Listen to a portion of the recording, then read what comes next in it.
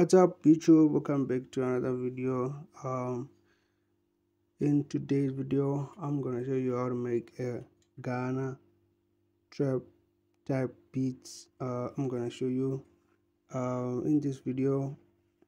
I'm gonna show you how Wheezy make beats for Gunna in flstudiomobile. So yeah, man, make sure you subscribe and comment down below.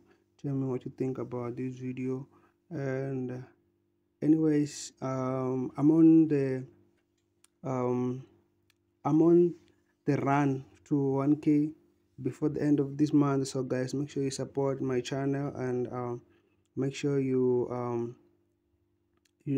with me, and then you subscribe and comment down below. Tell me what you think. Tell me if you like the beat. Tell me if the beat sounds good to you, and I'm gonna show you and I'm gonna explain some of the things that I added on this beat. So without wasting any further time, let's go.